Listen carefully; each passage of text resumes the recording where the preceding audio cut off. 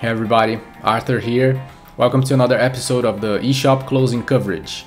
If you haven't seen the other parts yet, I'll be linking everything in the description. Part 1 is focusing on 3DS exclusives, there are 2 videos on that, and part 2 on Wii U exclusives and hidden gems. And now part 3 is gonna be all about the Virtual Console for both systems. To me, the Virtual Console is wonderful, I love it, particularly on the Wii U. It has so much value, especially compared to what Nintendo is doing now with the Switch subscription model. You get to keep the games indefinitely, there are no fees to pay monthly or annually, you choose only the games you want without clutter, and there are so many unusual titles that were never made available digitally before or since, including from oddball consoles like the TurboGrafx and the Game Gear, as well as systems that Nintendo has not included in the Switch subscription model at least yet. The Game Boy, Game Boy Color, GBA, Wii, and the DS. Now, that's not to say that the Virtual Console is perfect, far from it actually. Most people will be quick to point out some inexplicably illogical decisions that Nintendo made, most notably making GBA and DS games available only on the Wii U and not on the 3DS. And that was insane, I totally agree. I mean, I can see one reason for that, which I feel like most people forget actually. They'll say that DS and GBA games look terrible stretched out on the TV, and that's totally true, but they forget that they are meant to be played on the gamepad. And they look great there. The gamepad screen is perfect for those games in my opinion, especially the GBA ones.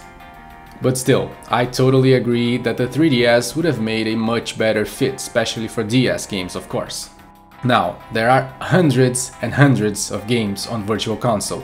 It took me a while to even organize myself on how to go about this. So here's how it's gonna work. First, I'll go through the most important games to mention.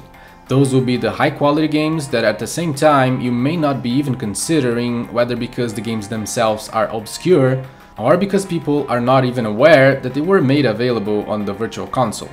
In this section there will be 31 games this time. Then I'll quickly brush through some of the more obvious games that are worth getting. You know, the AAA first-party titles mostly. There will be 24 games in this section, and I'll go over them real quick. It's just meant to be a reminder in case you forgot some of them. Then I'll go through the entire catalog of the 2 oddball consoles, the TurboGrafx and the Game Gear, cause those are really lesser known and there are some surprisingly cool games there, believe me. I'll go over every single one of them. There are 33 TurboGrafx games and 13 Game Gear games. And with all that, we'll be going over 101 games, which is a lot but only a fraction of the games worth talking about, believe me. So I plan on doing 2 more of these. It's probably gonna be part 3A, B, and C. I don't know, let's see. But that's enough talking. Let's do the intro and go right into the games. Welcome to the channel, this is From the Void.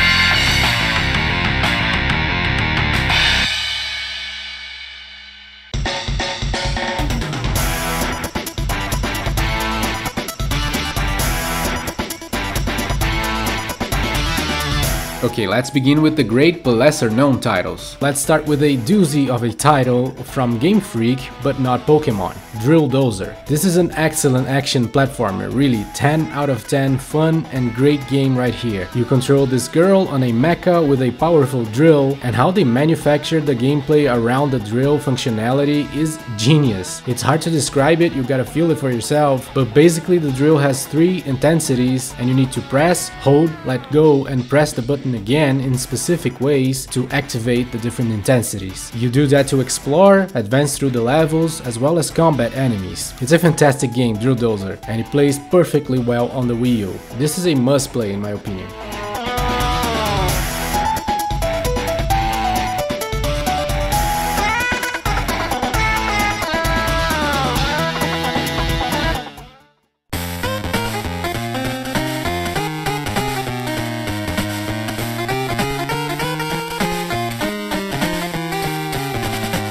Next is a Game Boy game, and listen, if you carry any prejudice about Game Boy games, thinking that it is too much of a limited console in too many ways, I would suggest you put those aside. I also thought the same way until about 10 years ago, when I started giving a chance to some Game Boy games that I had never played before, such as Donkey Kong 94, the original Wario Land, Link's Awakening, The Frog for Whom the Bell Tolls, and this one, Mania. This is an excellent puzzle game, produced by Miyamoto himself, really well done in every single way, including music, which is not something you would expect from a Game Boy game. You're listening to a Mania track right now, how awesome is it? Everything else is also top quality, including the graphics for a Game Boy game, and the gameplay, which is very challenging and engaging in all the right ways. Your mole dig holes to trespass obstacles from the underground, you can push, pull and throw many objects. It's a fantastic game, seriously, guaranteed fun for fans of puzzlers.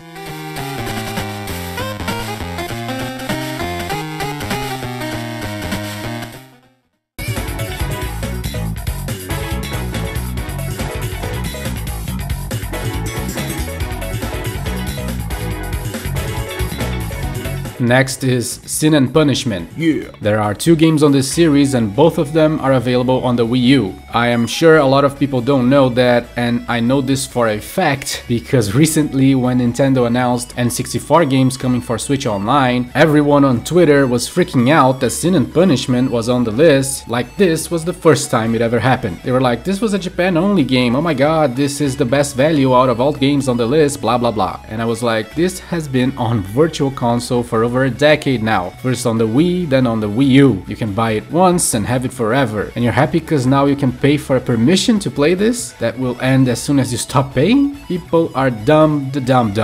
Anyway, both Sin and Punishment games are awesome. They are on-rail shooters with a lot of production value where you can position your character on screen to dodge incoming attacks. The sequel Sin and Punishment Star Successor, also known as Successor of the Skies or even Sin and Punishment 2, is even better, now using the Wii remote to aim, which feels very natural and works perfectly well. These are some of the best on-rail shooters ever.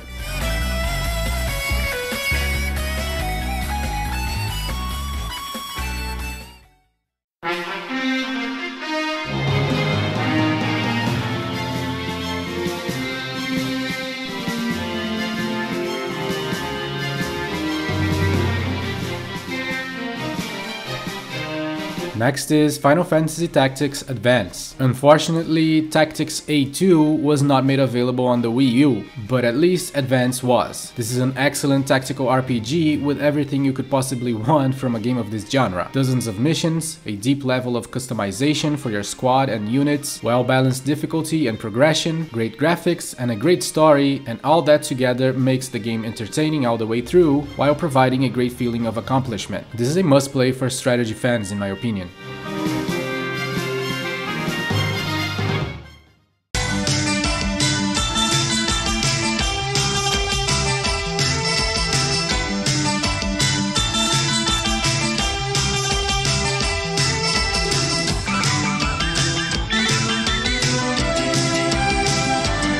Next is Hidden Gem NES title, The Mysterious Murasame Castle. This was a Japan-only game for the longest time that only came out to the West on the 3DS decades later. It's a top-down action-adventure reminiscent of Zelda, but much more focused on the action, with fluid, responsive and fast controls. It still has the opening and name entry screens in Japanese, but this is absolutely playable for non-Japanese speakers. The progression is a bit cryptic though, such as were many games on the NES, so you'll probably want to have a guide handy for it, and this will require some trial and error until you get the enemy patterns and how the power-ups work. But the game is great, providing challenging but fair difficulty for the most part. This is an excellent NES title that has not been made available anywhere else at this point.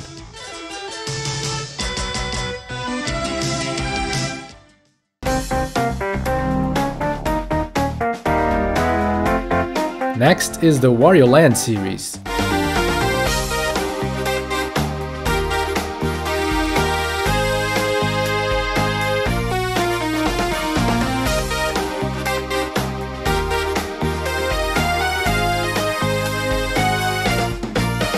Every single one, except the Virtual Boy Wario Land of course, is available either on the Wii U or 3DS. And in my opinion, all of them are great and underappreciated titles. The first one is on the 3DS. It still carried the name Super Mario Land, although Mario hardly even makes an appearance in it. This one is an original Game Boy game, so the monochromatic visuals didn't age that well, but the gameplay remains undeniably fun. Way before Mario Odyssey made a big deal about Mario's head powers, Wario was already doing it in his debut as a protagonist. The jet helmet makes him fly, the bull helm gives him super strength, and the dragon helm breathes fire. Freaking awesome. One thing to note, and this is valid for all games in the series, is that it's not only about reaching the end of the stage like Mario. There is much more of an exploration factor, with stages having multiple paths, with some leading to treasure. Yeah, that's the whole motif for Wario. Hoarding treasure, getting rich. And to explore, you will have to use enemies' attacks to your advantage. Enemies will burn Wario, turn him into a zombie, flatten him down, or balloon him up, and you'll have to be able to use all those status effects in order to progress. It's actually a nice change of pace for the platforming genre, and I wish they would make more of those. Wario Land 2, available on the 3DS, is also all about finding treasure, and they went crazy with the splitting paths in this one. There are several different endings, dozens of hidden stages, including a crazy difficult true final stage. Then Wario Land 3 is very similar to 2, it's also only on the 3DS, but with a nice world map to explore, and each item you find in a stage can change the other stages, like turning night into day for instance. It's pretty interesting. This idea is actually brought from the original, but it happens a lot more in Wario Land 3. Then Wario Land 4 is the GBA one, so it's only available on the Wii U. It looks great, plays great, and has the best story in the series, hands down, involving nothing less than a new princess, Shokora. If you wanna know more about her, jump over to my top 20 obscure Mario characters list, link in the description. And finally, Wario Land Shake It on the Wii U was originally a Wii game and the first Wario Land in a home console, unless you consider Wario World a Wario Land game, which most don't, and it's by far the best looking Wario game ever. It's impressive. It's also a lot of fun with all the great things I've been talking about from the other games, but now once you reach the end of a level, you have to return all the way to the beginning as quickly as possible, which is a cool feature. Man, I love the Wario Land series. You can't go wrong with any of them. They are certainly weird and unusual platformers with a lot of exploration in them, but excellent games each one.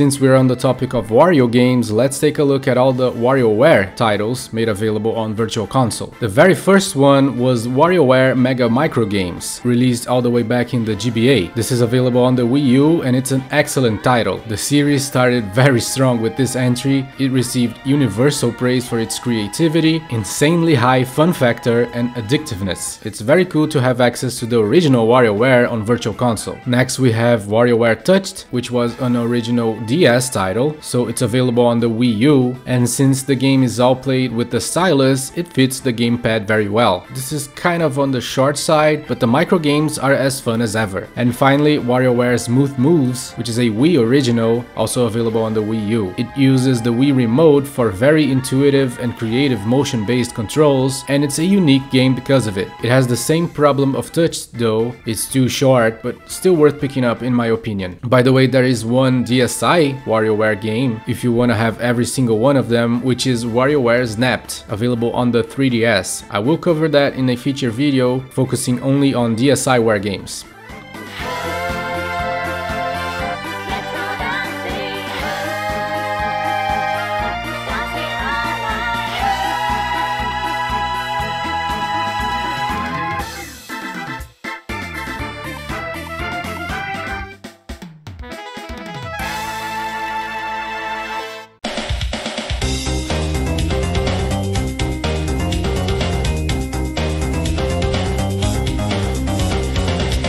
Next one is not a great game, but I'm including it here just for the sake of having all Wario games together. I'm talking about Wario Master of Disguise. This is a side-scroller action platformer, kind of Metroidvania actually, and the problem here are the controls. They included way too much touch stuff in this, and since the game wants you to be holding the stylus at all times, they relegated the jump to the up direction on the D-pad or circle pad, and we all know that's just not right. Up to jump is for fighting games only. We all learned this back on the NES era. I don't know how they tripped on this in 2007. And on top of that, sometimes you're required to be fast in drawing shapes, but the game doesn't recognize your attempts well enough, which leads to frustration. It's a shame because there is a fun game underneath the broken controls, but unfortunately most people won't have the patience for it, and I don't fault them for it. I think some critics were a bit too harsh with the scores on this, so I do feel like this is a underrated game, but not by a lot. A great game this is not.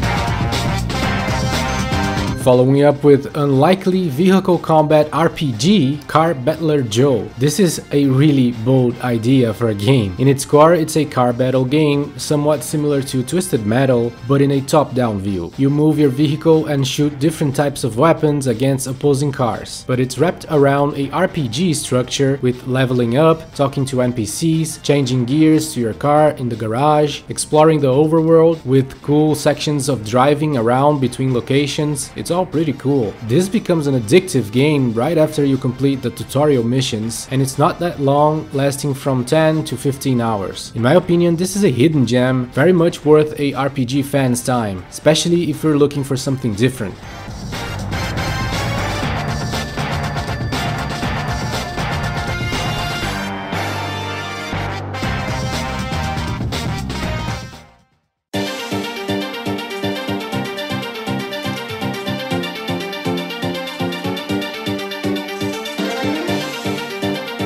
Next are the two GBA Fire Emblem games. The GBA era marked the formal introduction of this beloved and fantastic series of excellent strategy games, probably the best series of strategy RPGs in the world, to Western audiences. The first one was simply called Fire Emblem in the West, probably to convey the idea that this is the first one, even though it's actually the 7th entry in the series in Japan, and it's known there by the name Fire Emblem The Blazing Blade. This is the one that introduced beloved characters Lyn, Hector, and Eliwood as playable characters, and Eliwood, by the way, is Roy's father. Yeah, Roy is in Smash Bros, so he is more famous than anyone else, but he only makes his appearance later in the game. This is a prequel to the 6th entries in the series where Roy is the protagonist. But anyway, Fire Emblem is a fantastic game. It does a great job at explaining how things work in the series, so it's a great place to start and was universally praised, receiving 9s and 10s all around. It's a must play for strategy RPG fans, and I include myself here because I haven't finished this yet. And then right after that we got Fire Emblem The Sacred Stones. This one follows the story of siblings Irika and Ephraim. This is not as well known as most other Fire Emblem games that made it to the West because none of its characters made it to Smash Bros. This also received universal praise and is another must play. The entire Fire Emblem series is fantastic, and there is no other legit way to play these two outside of the Virtual Console on Wii U and of course the GBA physicals, which are much more expensive nowadays.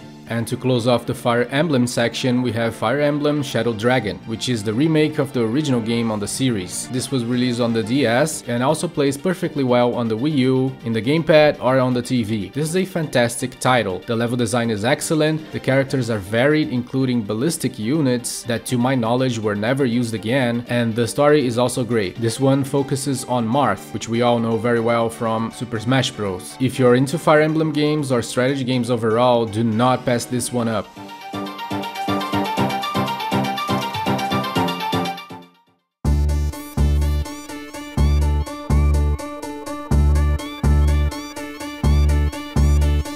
Now let's take a good look at the lesser known Donkey Kong games. There are quite a few of them in the Virtual Console, and if we are doing that, we must start with a game known as Donkey Kong 94. The actual name of the game is just Donkey Kong, but to avoid confusion with the arcade original, people refer it by its release year. Now, this is a Game Boy game, and much like Mania, which we talked about before, the fact that this is a Game Boy game factors in absolutely nothing to impede this of being simply a fantastic game, seriously. In fact, I would say that Donkey Kong 94 is one of those cases that use the limitations of the system in its favor. It starts off mimicking its namesake arcade classic, and you immediately expect it to be just that, but then the game evolves and implements several ideas and mechanics that transform the whole thing into something truly impressive. This is when we saw Mario doing handstands to jump higher for the first time, a move that would be added into Super Mario 64 a few years later. It's also the birthplace of the ideas that would later become Mario vs Donkey Kong, with you being able to modify the stage itself directly by adding a bridge, for instance. And on top of several of those greatly implemented ideas, the game itself is simply great fun. Each stage is very different, they are always adding a new enemy or the need to move in a different way, there are keys to carry around, items to collect. It's all incredible, not only for a Game Boy game, but for a puzzle platformer. This is among the best ever. Play Donkey Kong 94, I don't care how, this is a phenomenal game.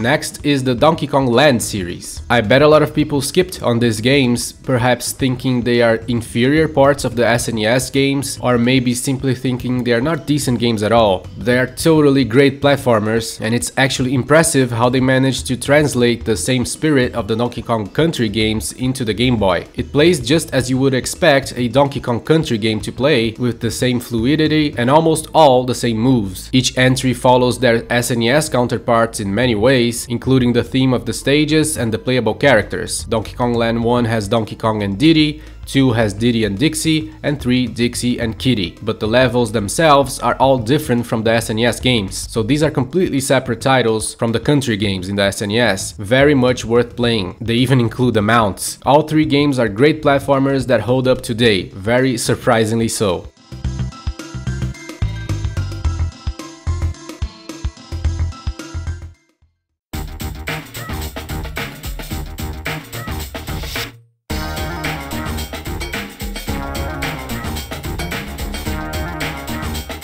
And next are Forgotten Donkey Kong Gems, DK King of Swing, and DK Jungle Climber. These are really good looking, different takes on the Donkey Kong series of games. King of Swing came out on the GBA and Jungle Climber is a DS original. The gameplay in both is very similar to the NES classic Klonoa Land, which is a not very well known game today, where you press buttons to have your character hold the pegs and rotate around them depending on how you're holding them. This gameplay fits the Donkey Kong franchise very well, as climbing is a natural ability of Donkey Kong. Instead of A and B like Klonoa Land, you use L and R to hold with each hand. This feels way more natural, frees up A and B to be used with different things, and you end up having no need for the D-pad or the circle pad, but you can also opt to use them. It's a very unusual control scheme that will trip you up, at least a little bit in the beginning, but feels very good once you get it. There's a good amount of challenge in these games too, and Jungle Climber is faster and includes more collectibles to find. Great games, both of them. Pick them up for a completely different gameplay, rare to find elsewhere.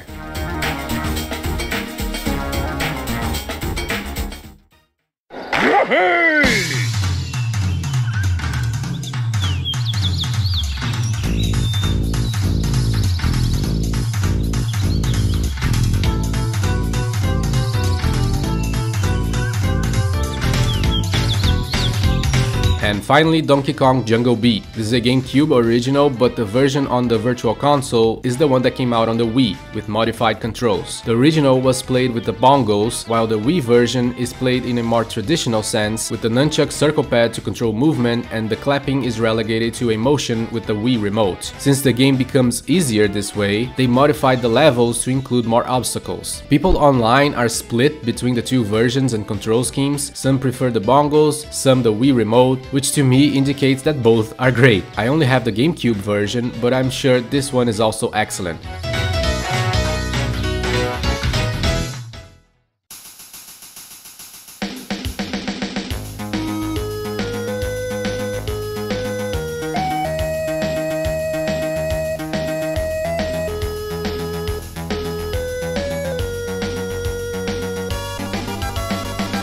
Following up with Hidden Gem, Kururin. This is a puzzle game, I guess, where you control a forever turning beam and have to guide it from beginning to end without touching the walls, which is a very simple idea that actually translates to a surprisingly addictive gameplay. The visuals here are also a plus, and the level design is great with lots of added features to change things up. Nice little game for sure, Kururin.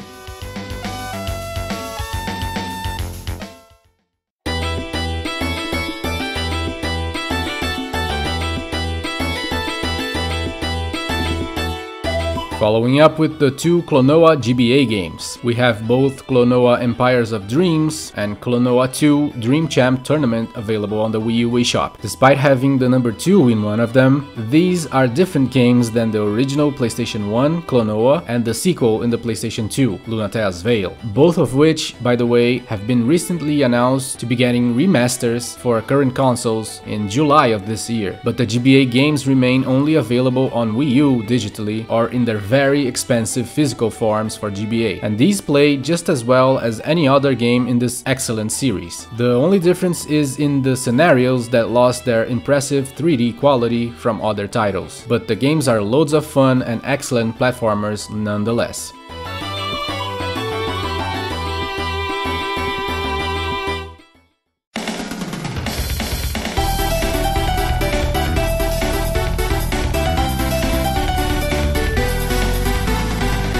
Next are the two excellent GBA RPG fan favorites, Golden Sun and Golden Sun: The Lost Age. This is a series largely forgotten by Nintendo that I hope comes back at some point, cause the story, characters, battle system, graphics and everything in between are all excellent in both of them. And you will want to at least play the two GBA games, not only because they're fantastic turn-based RPGs, but also because they're closely tied together in terms of story, in a very unique way actually, which I won't spoil in case you're not aware. If you're into RPGs and haven't yet, do pick these two games up for a great classic style RPG time.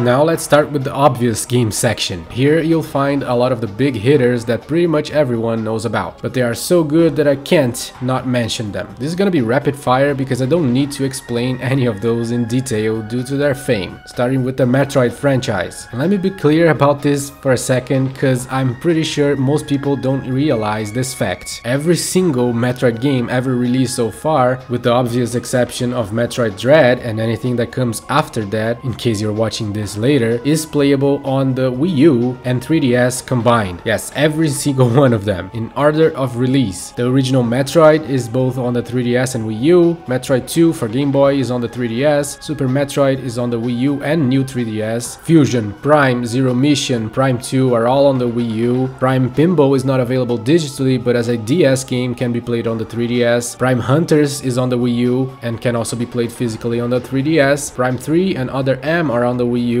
Federation Force is for the 3DS, and same thing with Samus Returns. And there you have it, all of them except for Dread. You can play all of those either on the Wii U or 3DS, and I think this is remarkable. But let's just concentrate on the Virtual Console ones, which is most of them. The original has not aged all that well, it's too cryptic for its own good, environments are too similar, you get lost a lot, so you'll probably need a guide, but the game is a classic so you may want to have it. Metroid 2, Return of Samus, the original Game Boy game, holds up better than you think, probably. In my opinion, it has aged better than the original because this is a more linear game and the gameplay itself is just as good. Super Metroid is an absolute masterpiece, that's enough said. Fusion is an absolute masterpiece, enough said. Primes 1, 2 and 3 are also absolute masterpieces. The versions of 1 and 2 available on the Virtual Console are the Wii U ones. games with motion controls that I find great, but some don't. You'll be getting all 3 in the trilogy pack, which is a great deal. Zero Mission is a complete overhaul remake of the original with added parts including the final part, so if you're just looking to experience the entire story, go with this one, another total masterpiece. Then Prime Hunters, which is the lesser known of the whole series I feel like, but shouldn't because it's another fine game. It's incredible how they make a Prime game work on the DS. And finally Metroid Other M. I've only played this one a little bit so far to get this footage, so I can't say much about it, but basically the criticism it got was mostly about how it has lost a lot of the spirit that makes a Metroid game. But I'm liking it so far. The gameplay is completely different from the Prime games, but it's working for me so far, I don't know. And that's all of them. So yeah, you have several weeks of Metroid available in the Virtual Console, so take advantage of that before it's no longer available.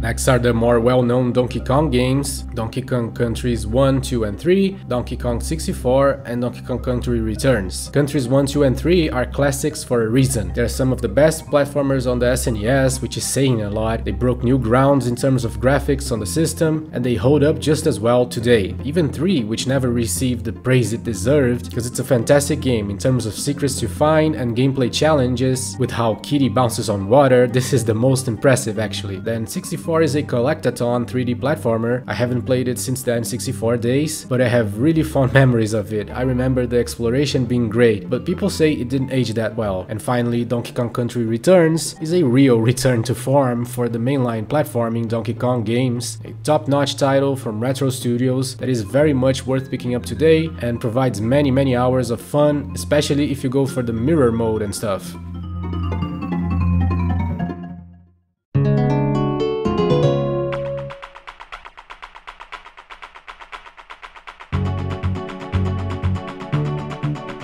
And finally, the Zelda games. There are no less than 12 Zelda games available on the Virtual Console. The original is an obvious classic. It has some of the same problems of the original Metroid, like being cryptic as hell, but has aged better than Metroid in my opinion, as the exploration factor coupled with the complete freedom to tackle the dungeons however you want remains fun today. Then Zelda 2, The Adventure of Link, is better than you think if you haven't played it. This is one that is made much better with the save state functionality of the Virtual Console to compensate for some insanely unbalanced difficulty, especially in the end of the game. Zelda 2 is a very unique entry in the series that I find really worth experiencing to this day. Then A Link to the Past is an absolute masterpiece of a game, and of said, Link's Awakening we have access to the DX version through Virtual Console, which is a colored version of the original with one extra dungeon, which is a pretty cool one, so it's worth picking this one up. And of course this was recently remade for the Switch, but I do believe there is value in picking the DX version as well. Then the two most famous, probably Ocarina of Time and Majora's Mask for the N64, are seen as some of the best games of all time, especially Ocarina, but my favorite Zelda game of all time is still Majora's Mask, even after Breath of the Wild. I mean, of course, technically Breath of the Wild is superior, I realize that, but how Majora's Mask involved me is something that I will never forget. Then Oracle of Ages and Seasons, these are very ambitious games for the Game Boy Color. I enjoyed them very much. Each has a very different gimmick. In Ages you can switch back and forth between two time periods, with even the landscape changing between them, and in Seasons you obviously control the seasons, which change the environments with snow and plants for instance. They are very intrinsic games, full of secrets to explore, and there is a password system to carry some progress between the two, unlocking some important stuff on the second game you decide to play, which you can do in any order. Then the Minish Cap is another masterpiece in my opinion. It looks gorgeous with the GBA graphics and has some very unique mechanisms. Then the two DS entries, Phantom Hourglass and Spirit Tracks, I feel like I'm on the minority of people, twice in this case, because I do like them very much, both of them, where I feel like many people don't, and also because I prefer Phantom Hourglass to Spirit Tracks. They are odd entries in the series, that's for sure, with most of the gameplay relegated to the stylus, but I found it to work well enough. Not perfect though. And finally, Skyward Sword is one that now has a version for the Switch, with some new features, but both are similar enough that if you wish to play the original, you'll have the same amount of fun and pay way less class for it probably. Be aware though that this game makes heavy use of the Wii remote motion stuff, and the final boss is a bit too difficult, putting the motion controls limitations in some glaring and frustrating evidence. Other than that, the game is excellent. And that's it for the obvious game section. There are several more to talk about, but I'll separate the games between the multiple videos.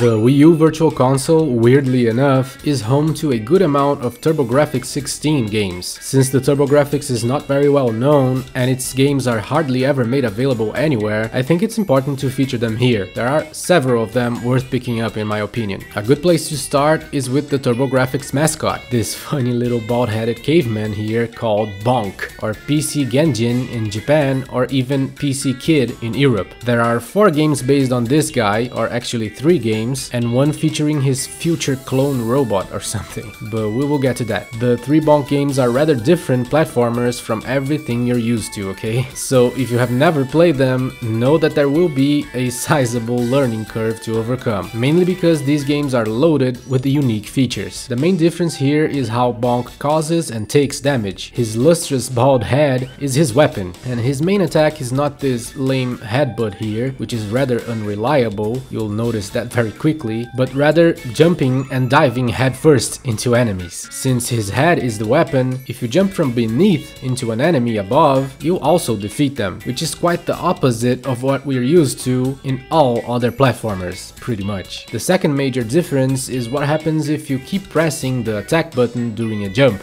Bonk will turn and turn endlessly, which inexplicably makes him fall ways lower. This is another really cool feature that is hard to learn, because he has a weird momentum to control during this crazy ass maneuver. And the final aspect worth mentioning are the absurd power-ups. Anytime he eats meat, he becomes enraged, and there are 2 different rage transformations. Other power-ups will make him tiny or huge, which Nintendo kinda rips off in New Super Mario Bros. Many years later, and even becomes a flat crab creature when smashed by a block, which Nintendo later rips off once again in some of the Wario Land games. Yeah, I'm calling you out, Nintendo. I know where you got those ideas from. Hudson Soft. But anyway, all 3 games are awesome platformers. They really grow on you, and there are loads of secrets to discover, bonus stages, cool boss fights, everything you could want in a great platformer, plus a high level of craziness. Bonk's Adventure is the first one in the series, followed by Bonk's Revenge, and finally Bonk 3, Bonk's Big Adventure, which is the best one with more polish and longer stages. But all 3 are great. These are must-play for platforming fans in my opinion. And the other Bonk game is Air Zonk. Apparently Zonk is a future reimagining of Bonk, but they don't give us any details, so who knows. This is a solid side-scroller shooter with great graphics and really well balanced in the difficulty. Plus there are loads of weapons and power-ups, and you can even choose a sidekick to merge Zonk with, so you can try each one out to see which one fits you better. Air Zonk is another great game in the series, filled with fun and craziness, and another great reason for you to fall in love with this little guy.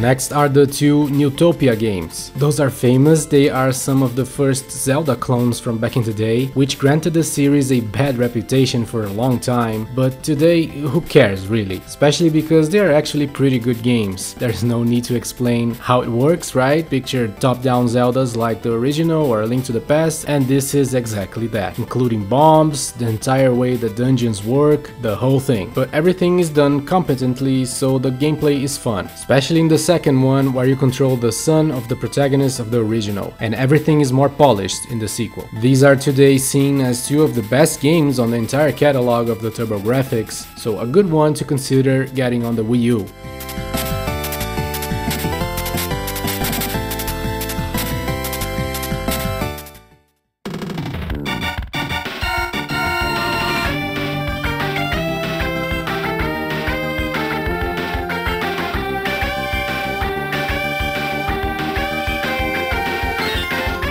Following up with Shockman. It's a very obvious Mega Man ripoff, but it's kinda cool. Not as good as its inspiration, but a decent game. It also has side-scroller shooter stages to shake things up. Shockman's not great, but kinda cool actually.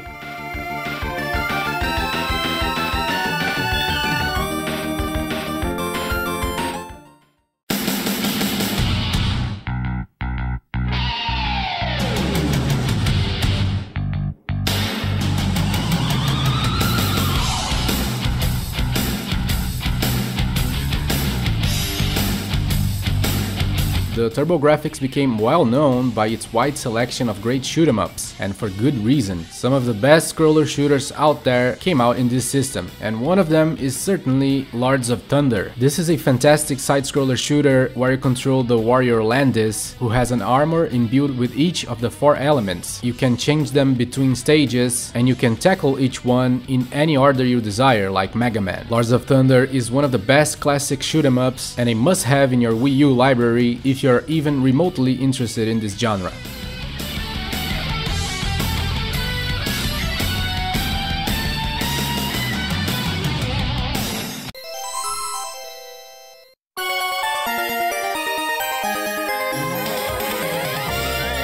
Moving on to DATANA Twin B. This probably doesn't look like much, but it's actually my favorite shooter of the whole TurboGrafx selection available on the Wii U. You can either shoot normal projectiles or hold the button for a much more powerful, concentrated shot, like Mega Man. And with the other button, you actually shoot a different type of projectile into the ground below where other enemies will be. This is so cool, it changes the dynamic of a shoot 'em up in a positive way. There is one caveat to this game though. Some parts of it are in Japanese, so you won't understand the story here probably. But this happens only here and there, with no harm to the gameplay because of it. DATANA Twin B is actually a great game, and if you're looking for just one shoot 'em up from the TurboGrafx, this is the one I would suggest.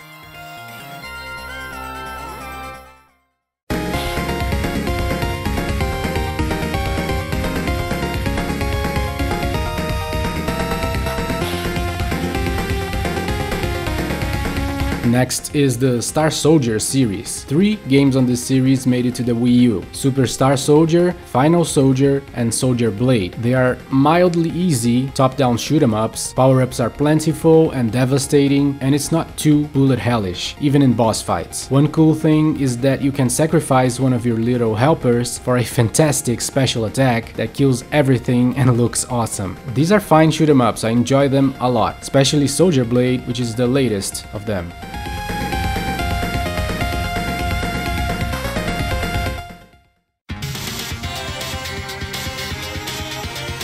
Next is an absolute classic shooter, Gradius. This is a side-scroller style shooter that may look very simplistic at first, but the power-up mechanism, however unusual, is a great addition. You accumulate the power-up currency, and then you can choose which power-up you want. For instance, if you spend it right away, you get a speed boost, but you can accumulate 4 of them to exchange for the laser. You do this during the stages, it's pretty cool. Gradius is a classic for a reason. This is a fine shooter. Blazing Lasers is also a solid shoot 'em up, this time a top-down one, with a bunch of crazy power-ups. There's nothing much to say about this one, it's just a solid shooter throughout. And finally, Salamander, in my opinion, is the weakest of the bunch. It's a side-scroller style shoot 'em up, pretty standard, but the enemy patterns make it really difficult right away, so you'll need to learn each stage to survive without getting hit, as you need to keep your power up, otherwise you're toast. It's still a positive game, but I found the other ones better.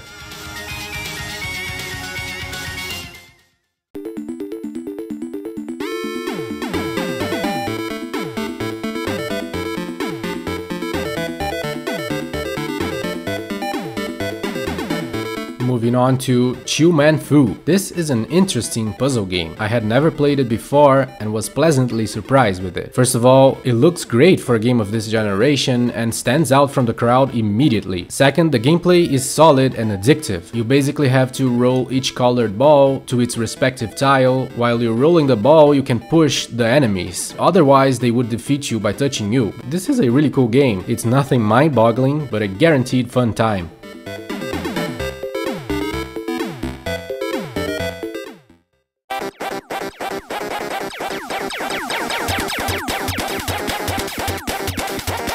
Next are all the TurboGrafx Bomberman games. One of those deserves a big highlight, by the way. Bomberman 93 brings the typical gameplay we are used to from this series. The stages are just one static screen with a bunch of enemies to wipe out. It's a fine Bomberman game if you like those, but nothing special. The better one for sure is Bomberman 94. This one is much more fun in the single player department. The stages are much more complex with actual level design to them, more varied enemies. You have access to kangaroos to mount on, which are awesome and give you extra health, and that's all on top of the regular Bomberman rules with the power-ups and all that. If you just want to pick one Bomberman game, this is the one for sure. And finally, Bomberman Panic Bomber, which is actually a puzzle game. Not a bad one, but I wouldn't expect too many people to be interested in a Bomberman puzzle game.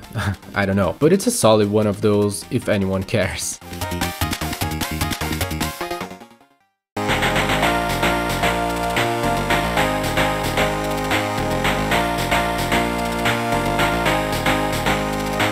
Next is Dungeon Explorer. This is a classic top-down style action game similar to Gauntlet with really tough dungeons to crawl through. They are packed full of enemies trying to kill you. There are several RPG elements in this too, so many see it as a Diablo precursor. It's a nice game, it didn't age all that well, but still provides a good amount of fun.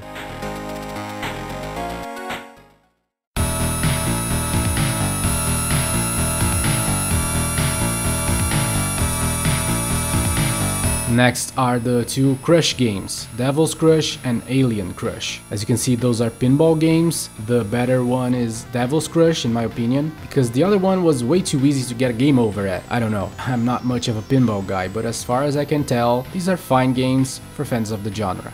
Following up with Battle Lode Runner. This is one of the lesser known Lode Runner titles, but pretty similar in gameplay. You dig holes, avoid enemies, collect gold, and escape through a huge number of stages. I guess it's called Battle Lode Runner because it offers a multiplayer mode, but I don't think anyone would be interested in this mode nowadays. The single player remains fun though, so if you're into this type of gameplay, this is a solid one to try out. Next is New Adventure Island. This one is new in name only. It's pretty much exactly the same as far as I could tell, but also fun in the exact same ways. You platform your way through the levels, collecting a few types of projectiles to help you out, and fruit to maintain your stamina, which kills you if it drains out, by the way. It's an okay game, but nothing mind-blowing.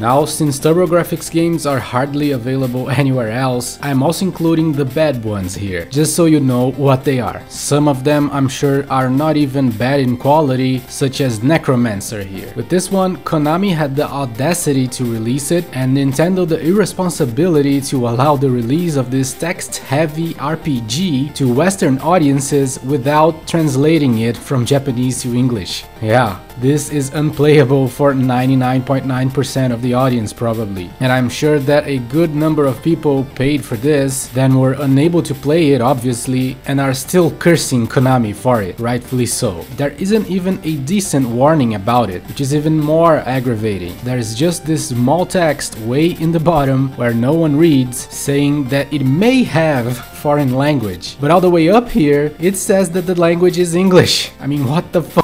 I hear the game's not even that good anyway, so stay away from this unless you really like RPGs and can read Japanese. Then there is the infamous China Warrior. This turned a lot of eyes with the huge character sprites back in the day, which was unusual for the time. And you can freaking punch fireballs out of the air, which is awesome. But this is a terrible, terrible game. The controls are stiff and awkward, and the boss fights are a mess. Hard as hell in an awful and infuriating way. I do not recommend China Warrior. Next is not Double Dragon, but Double Dungeons. Don't get those mixed up because this is a terrible first-person dungeon crawler with no redeeming quality other than the fact that the battles are kinda fast, but it's beyond boring and grindy. And this is coming from someone with a high level of tolerance for those things in RPGs, so stay away from this one. Then the two racers in the TurboGrafx selection are unfortunately not very good at all, especially especially Moto Rotor. This is a top-down racer, which is a style I actually like, but this one messed it up beyond any redemption, mostly because the camera is always following the racer in the first position, whoever that may be, so everyone else is in danger of going out of the screen, which will happen inevitably and very quickly. And to solve that issue, the developer's idea was to push the cars falling away to the center with a magnetic orb or whatever this is. That's just a terrible, awful, horrible idea.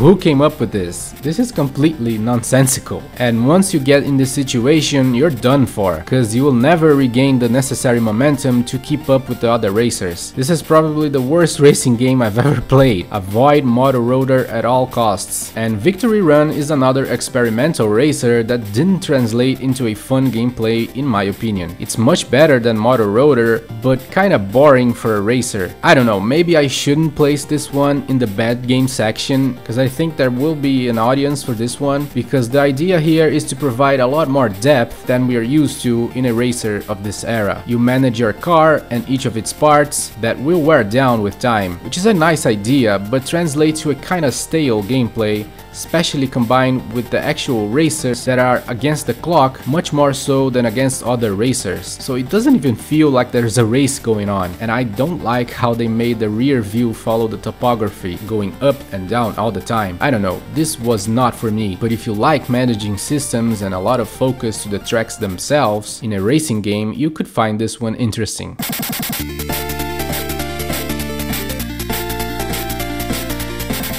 Digital Champ Battle Boxing is just terrible. It looks like it could be a cool Punch-Out clone, it has some amazing character sprites for the time, but playing it feels like a completely mindless button masher, as you will quickly realize that the best strategy here is to just jab over and over in every single fight. They did a terrible job at balancing this game. This is a complete pass in my opinion. Next is Break-In. This is a snooker simulation game. I'm sure that for the time this was great, but nowadays I see little reason to play this. I don't know. Either way, I am not into this genre, so I can't speak much about it. And next is World Sports Competition. Ugh. I don't know. This is not terrible, but I can't see any reason to play it. Everything feels just okay in this game, it's very uninspired. I mean, for its time, it had a wide range of sports to try out, but today you will probably feel like you're playing a bunch of crappy minigames instead of one good game. I feel like gaming has completely moved on from this, so I would not recommend it. And finally, another title that has pretty much nothing to offer to gamers nowadays is Power Golf. Unless you're hardcore into golfing games, I see little reason to get this one, as there are so many games that do the exact same things with several extra features. It plays well and has colorful graphics, but it's too basic, nothing exciting.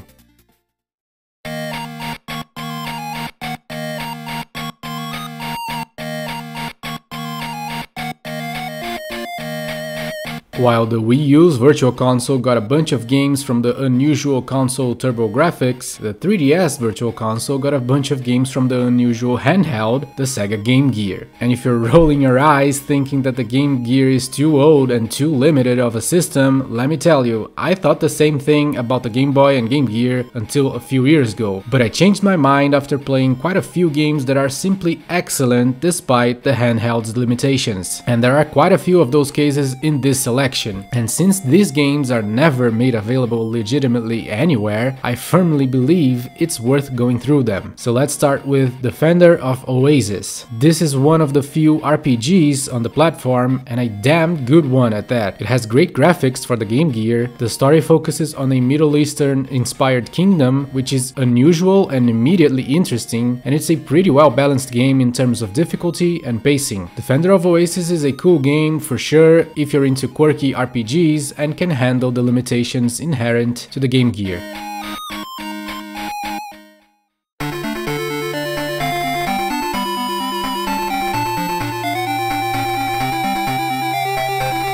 Next is a Shining Force game, which is one of the best old school series of strategy RPGs ever, and this Game Gear entry is also excellent. Shining Force, the Sword of Hygia. Similarly to Defender of Oasis, this hits all the right notes in terms of story and balance, while the gameplay is also solid, even though you will feel the weight of this game's age and limitations. However, this is more for hardcore fans of Shining Force, only because this game was remade for the Sega CD, along with its predecessor that had never left Japan, so most will favor playing the Sega CD game instead of this one. Still worth a mention due to the series' importance though.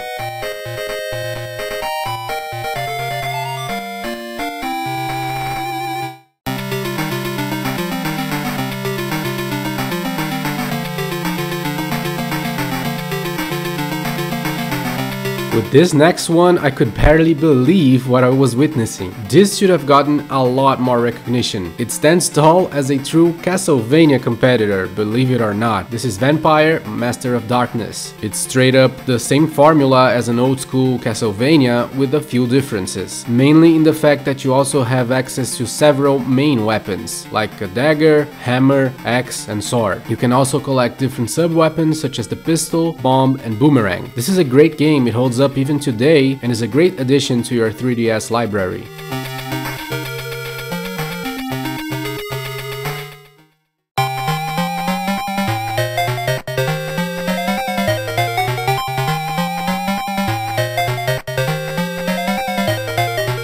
The Game Gear was home to a surprising amount of Sonic games, more than 10 titles actually, and several of them made it to the 3DS, which is great because many of them are pretty cool little games, better than you think probably. My favorite is for sure Sonic Labyrinth. This is in an isometric view, quite impressive for the Game Gear, and plays really well. They nailed the gameplay on this one. You press the button to charge your dash and you have 4 speeds, with the higher ones being able to kill enemies. The objective is to find 3 keys hidden throughout the level, then find the exit and escape before your time runs out. There are power-ups and ways to increase your timer too. Every 4 levels there will be a boss fight, which are the weaker parts of the game, but good enough too. This is a great game actually, surprisingly so, and it holds up today as a fun game for sure. My second favorite Game Gear Sonic game available on the 3DS is Tails Adventure. This focuses only on Tails, which is pretty cool, and goes away with the obsession for speed of Sega's mascot, which is a nice change of pace, literally. Tails can use a bunch of items like bombs for instance, and the level design and challenge are very interesting here. Too bad the sequel didn't make it to the 3DS. We also have Sonic the Hedgehog and Sonic the Hedgehog 2, which sound like but are not parts of the original Sega Genesis games. They are completely different and rather fluid and solid platformers with the Sonic spirit intact. Excellent games, both of them. They even have some unexpected sections like paragliding and minecarts, pretty awesome.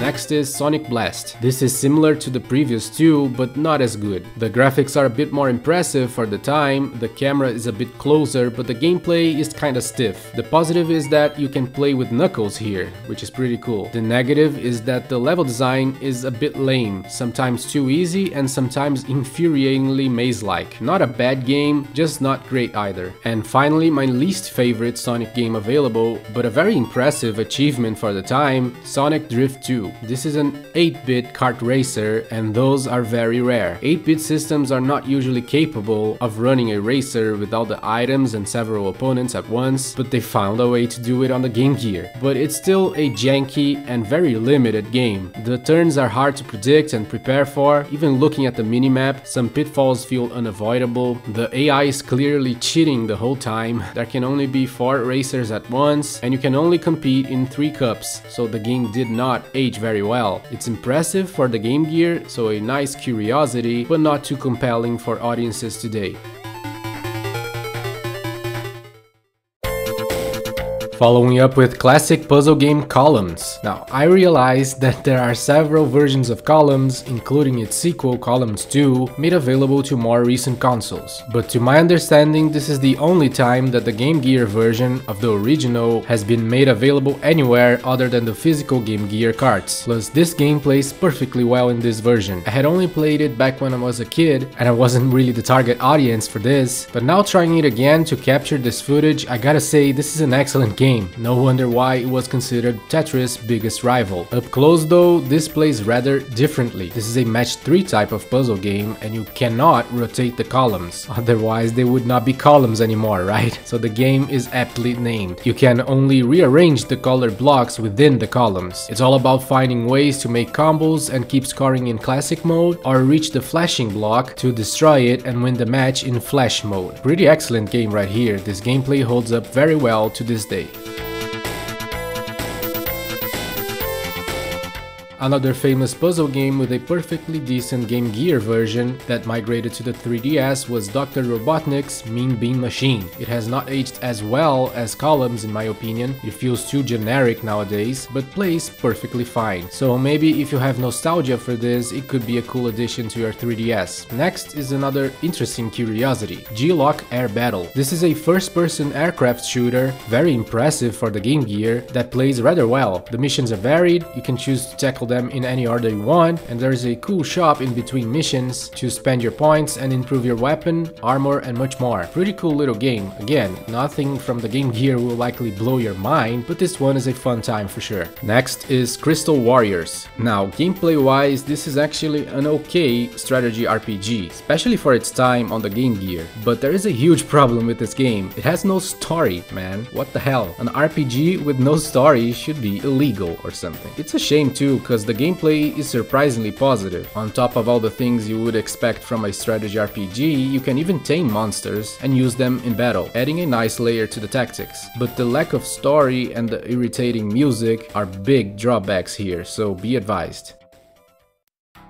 So there we have it, 101 Virtual Console games covered. With 101 games, this was the hardest project I've done so far. It was a ridiculous amount of research involved in this too. But I think it's worth it because the Virtual Console is going away for good soon, and this was something positive, especially compared to what we have now. So it deserves to be chronicled as thoroughly as possible. So I would really appreciate if you could leave a like or a comment, and especially subscribe if you enjoyed this. And that way you can stay tuned for more, as I plan on covering 200 more Virtual Console games. Not all at once, I'll space those out, and in the meanwhile I'll go over the DLCs and DSiWare games to get before the eShops close, as well as the other regular programming of the channel, including some new stuff. I'm working on some new things here. So stay tuned for all that. Thanks so much for watching, and I'll see you soon.